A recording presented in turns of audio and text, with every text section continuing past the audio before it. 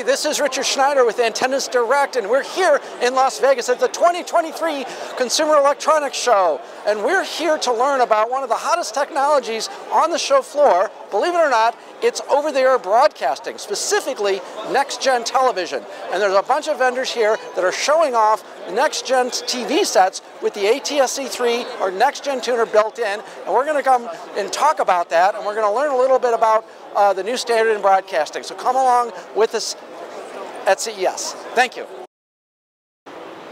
So we're here at the Hisense booth at CES, where they're displaying their new UX models of NextGen televisions. So the UX series of Hisense televisions are integrated with the ATSC 3 or NextGen tuning technology. So you'll be able to get over-the-air NextGen broadcasts on the new line of Hisense televisions, specifically their UX series. Hello, my name is Richard Schneider. I'm with Antennas Direct, but I'm not here to talk about antennas. I'm here to talk about NextGen broadcasting. We're here at CES, and one of the technologies that's generating the biggest buzz is NextGen broadcasting. And with me is the lady that's helping to reinvent broadcasting, Madeleine Noland, who is the president of the Advanced Television Systems Committee. So Madeleine, thank you very much for taking the time to visit with us. And did you imagine in 2023 that over-the-air would be cool again? Over-the-air was always cool. Well, actually, maybe not. I do think it's really, really exciting what's coming to free over-the-air television, and seeing the beautiful video, the interactivity, the advanced audio, immersive audio, personalized audio. All of this is very, very special.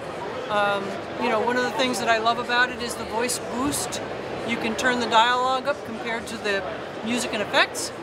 A lot of people actually watch TV with captions on because they're not hard of hearing, but they can't discern the dialogue over the crowd noise or whatever else they're watching. So better video, better audio, new interactivity, more accessibility features, advanced emergency messaging. So all the things that broadcasters hold near and dear to serve the community. So there's some little Easter eggs that are kind of into the standard. I have a fraternity brother who's a weatherman, and he was shocked to know that ATSC 3 or NextGen broadcasting will have the ability to actually turn on a viewer's television in the case of a life-threatening weather emergency. That's right. Yes. So is there a magic button that the weatherman can press and turn on and wake up televisions in the path of a tornado? Or There is. We call it the wake-up bits. And those are built into the standard that the broadcaster can do that. Now, of course, the whole ecosystem needs to be involved, so the television manufacturer would have to implement it and the broadcaster would be using it. But yes, the technology is available to do that. So this is going to save lives. It's more than just immersive audio and high dynamic resolution and 4K, but there's going to be some life safety benefits here too. Absolutely, and even without that wake-up function, the ability to give people rich media about the emergency is critically important. What is the evacuation route? Where are the shelters? Where do I get water? What should I do next? Both in terms of when the storm or issue is coming, when it's happening, and after it's happened, how do you recover? All of that information is possible. All right.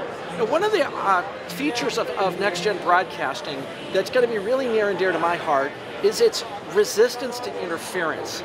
Now, I don't want to get too deep into the bits and the bytes, but you know, as antenna vendors, we get maybe 200 to 300 phone calls a day from customers, and the predominant problem people are reporting with the current broadcasting standard is dropouts due to interference.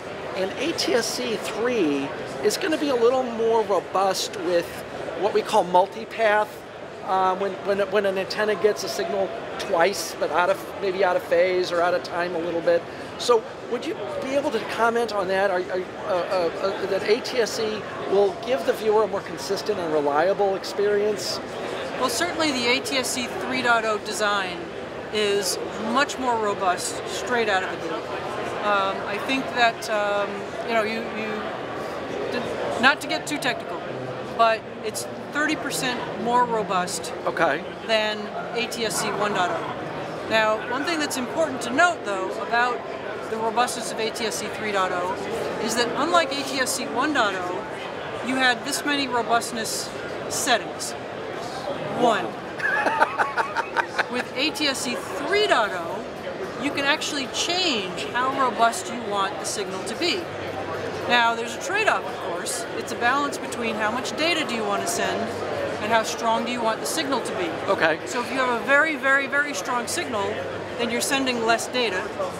Whereas if you have a signal that's maybe similar to ATSC 1.0 today, not as strong perhaps, you can send more data.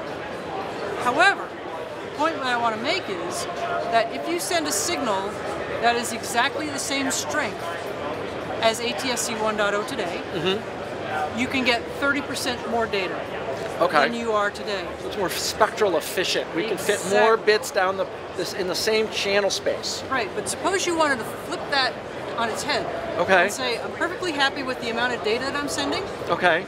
On ATSC 3.0, the signal is going to be 30% stronger. Do you understand what I mean? Yeah. So you're making that decision. Okay. And with ATSC 3.0, you have either a much, much stronger signal or much, much more data or somewhere in between. Okay. Okay. Now, I did want to address one negative that is going around in a rumor mill, that next-gen broadcasting is a backdoor way for broadcasters to charge for over-the-air, and that they're going to try to get into the multi-channel cable business. And that's really not the case. It's going to be free over-the-air today and forever. That's correct? That's correct. Free TV is free TV. It will always be free TV. In fact, it's required by the FCC that it is free TV. So maybe there's going to be some ancillary services or some extra bells and whistles that broadcasters might want to charge for. Like maybe down the road a pay-per-view or something like that? Yeah, maybe like a special event or something, but the main channel is free in 1.0, it is free in 3.0, and it will always be free. Okay. And I think another thing that people ask a lot is, do I have to have an internet connection for ATSC 3.0 or NextGen TV? You do not. It's free TV, it's over the air, you don't need internet. So when you cut the cord, you can really cut the cord. And speaking of internet, this is internet broadcasting, isn't it? It is. You're broadcasting in an IP format, so it's over the air streaming, essentially. That's essentially what it is. Oversimplified way of explaining it, but... Yeah, if you think about the internet as we know it as a two-way pipe, where data can be delivered and collected, ATSC 3.0 broadcasting is a one-way pipe, and data is being delivered.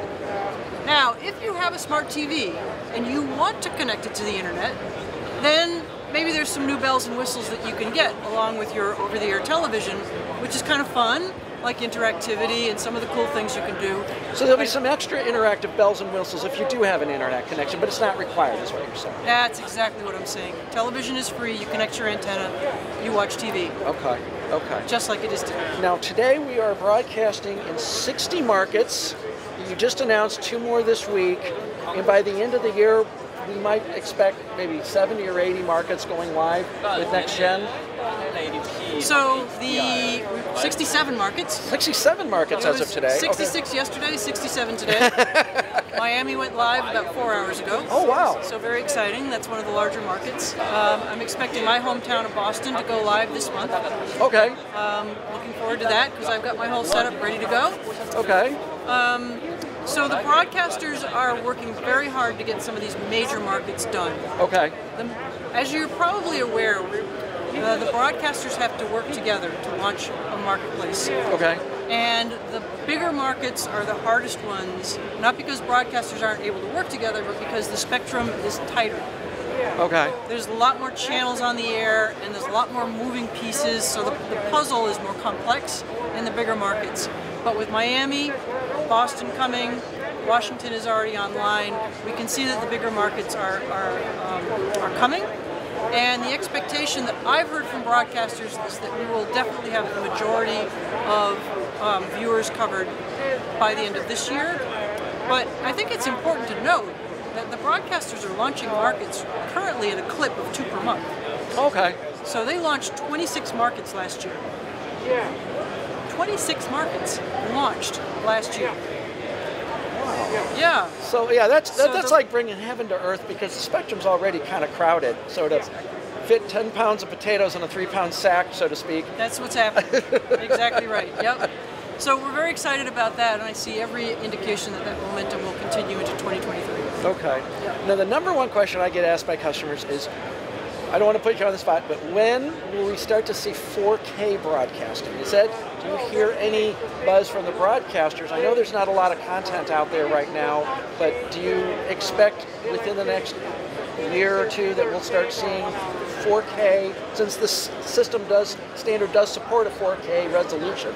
Do you expect content maybe that consumers might expect that in the next year, 2 years? Well, I think it's interesting because in South Korea, which launched ATSC 3.0 in 2017 for the US, each broadcaster was given another channel. Okay. So they were able to simulcast 1.0 and 3.0, and they had 2 channels to play with. Oh, nice. So the 3.0 channel, they had all the bandwidth to do 4K. And in fact, that was their major consumer message, 4K. They didn't talk about NextGen TV or 3.0 or up to that 4. Because that's more than 2, right? Yeah. Great message. In the US, broadcasters did not get a second channel to launch, and so we're simulcasting 1.0 and 3.0 in the same amount of spectrum that we had for 1.0 by itself. Okay. And what that makes is it makes it very difficult to do high bandwidth services like 4K. Yeah. So what we need to do, and this is where Antennas Direct comes in, if we can get more and more consumers using ATSC 3.0, then we can start to reclaim more and more bandwidth from the 1.0 signals that we're required to simulcast right now.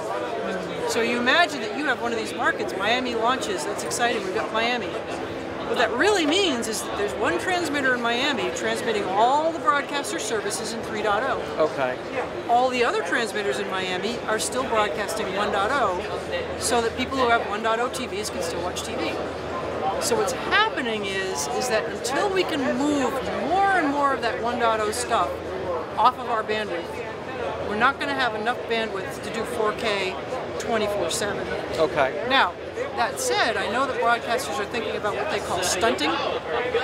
So thinking about doing marquee events in 4K as a special event. You know, and they work with the other broadcasters in the market to say, I'm going to take up this much room.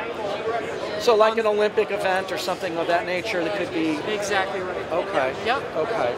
Now, one of our biggest challenges as an antenna vendor is we are selling to what we call the minority, meaning only about 20% of the population is even aware of digital broadcasting. And this is since we're trying to kind of beat the drum as much as we can. And, you know, I appreciate what you and some of the other broadcasters are doing, but, you know, do you feel the same way that we just don't have enough awareness of the benefits of not just NextGen, but digital broadcasting in general? Are you feeling that it's just not been promoted enough, or there's not enough awareness of the category? I would say that awareness has definitely gone down. You know, my generation, we grew up watching over-the-air broadcast. It was what you had. And now you get the younger generation who says, wait a minute, what is free? What is, some people think it's TV something. People think it's like a scam, like a pirate. It doesn't compute, right? Yeah. But what's interesting about what you said about Antennas Direct promoting it, I understood that one of the major broadcast station groups, Scripps, has been promoting over-the-air use in the 13 markets where they're on the air with 3.0. They've been promoting it, and antenna sales have gone up 30% in those markets. Okay. That's what they're saying. We love to hear that. So, you're right, promotion is important. I think another thing that is good to know is that here we are with this beautiful backdrop here at Consumer Electronics Show, and this backdrop is all about the consumer message. So broadcasters that are launching ATSC 3.0 or NextGen TV are sharing the ability to put this message out there. Pearl TV, which is a consortium of 9 broadcast station groups, has already put together, this is what your commercial can look like, this is what you put on your website, this is what you can put on a crawler, and so they kind of have it pre-packaged so that broadcasters who are launching NextGen TV have a campaign package that they can just take right off the shelf and move forward with. So they did a big campaign over this holiday, they did a big campaign over the last holiday in the markets that have NextGen TV. Okay, so people who think broadcasting ended during the digital transition, they're going to get a re-education. They are going to get a re-education. And what's interesting is you do see the numbers of antenna use going up. People are building their own bundles with certain streaming services they want and their local over-the-air stations using the antenna. So you're watching antenna use on the rise. I think there's a tremendous amount of headroom there, that there's a lot of opportunity, and that, as you're pointing out, the consumer messaging is critically important, and when the messages are out there, they respond. Yeah, I mean, we just talked to a competitor no more than a half hour ago, and they want to partner with us just to promote the category, and the antenna community, the industry, is going to work together and not promote a specific brand of antenna, because the benefits are just too great to ignore of over-the-air digital broadcasting. Whether you buy my brand or a Televest or somebody else, Weingard, they all make great products, but so many people are missing out who don't, like we said, the 80% of the population that doesn't know this exists is spending maybe an extra $1,000, $2,000 a year on pay TV that they could otherwise maybe cancel or shave down and have that money back in their pockets, and that could be collectively billions of dollars in the pockets of American consumers. So we think we're on the side of the angels. To pat our own back, but free cells. That's right. That's right. Yeah. And it's a great product. We're just going to go out there and evangelize. What a wonderful thing this is, and there's no charge, and it's hard to believe, but you can get anywhere from 50 to 150 channels of digital broadcasting today. We just tell your friends, tell your neighbors. Let's get out there and spread the gospel. Yeah, isn't it funny? They're calling them fast channels, free ad-supported TV, right? Yeah. Which is the stream. Broadcast has been doing that since the 50s, right? Right. So why is it free? Well, it's ad-supported, of course. Yeah. So what's old is cool again.